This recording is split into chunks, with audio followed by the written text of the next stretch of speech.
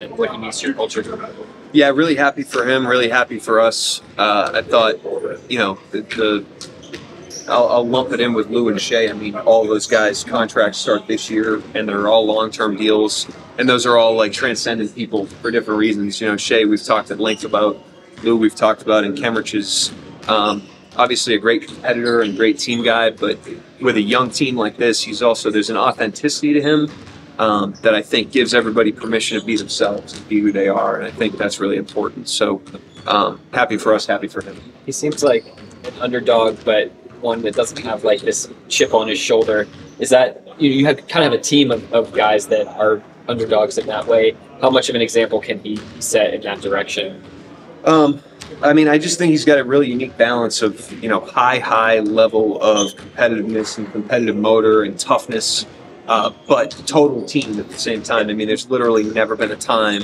Muscala's in this category. He's very similar. They're both tough as nails, but there's never been a time where they're out of character when it comes to the team. They're team first guys through and through, and they're never stepping outside of that in as long as I've known them. And so very unique in people, and certainly guys, we're really happy to have around. It's really good for our teams we grow.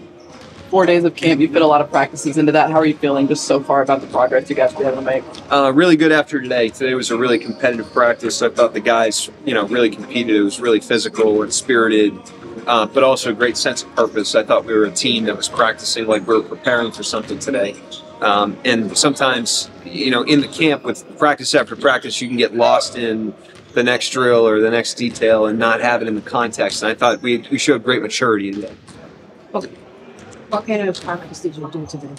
It was full contact. It was yesterday was lighter. It wasn't lighter really. It was just not body on body. Today was full contact. I wanted to ask you about Aaron and just the progress that you've seen from him early on. Any early observations from him and kind of some of that he's had? I think he's really, first of all those guys did a hell of a job with their bodies. They really took advantage of the full 168 days in the off season. He's definitely in that category.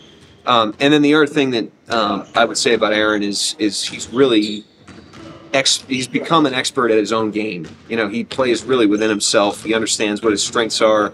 He's very comfortable in his own skin. He never feels the need to do more than what he is. And what he does is very valuable to teams. He makes quick decisions on offense. He can make a shot.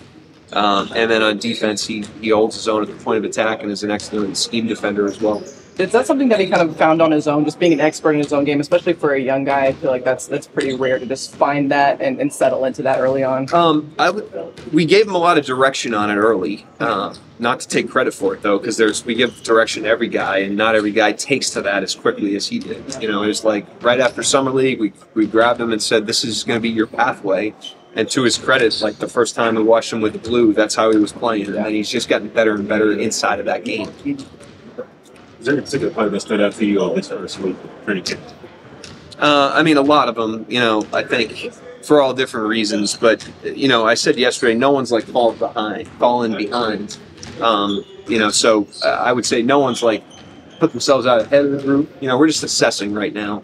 But like I said, really competitive. Everybody's holding their own. Everybody has different strengths they bring to the team. We're really excited about all the guys we've got. I think you kind of mentioned it the other day at the room. But what I want to ask you is something to do a little bit related to the Utah Watanabe. Yep. And you know him, right? I do. And he's now fighting for the a final spot for the Brooklyn Nets. Yep. And I just kind of want to ask you, it depends on the head coach, I think. For you, what kind of thing you look into, those people who are fighting for the final spot? What kind of part are you looking at, like a preseason games or in the training camp? Well, everybody's different, so I can't speak for Brooklyn. Yes, and it's also it's Sam's decision ultimately that he's very collaborative with. We're involved in that. What I would say is for us, and I can only speak for us, we're evaluating the body of work over the time that we've had the player, and so when somebody's new to camp, which is not the case this year, that's the only time period we have to assess them when they're inside our walls. But for guys that have been with us for multiple years, we certainly evaluate the camp and preseason games, but it's put into the larger context of their body of work while they're here. And then, when you have to make decisions, you step back and that's what you evaluate.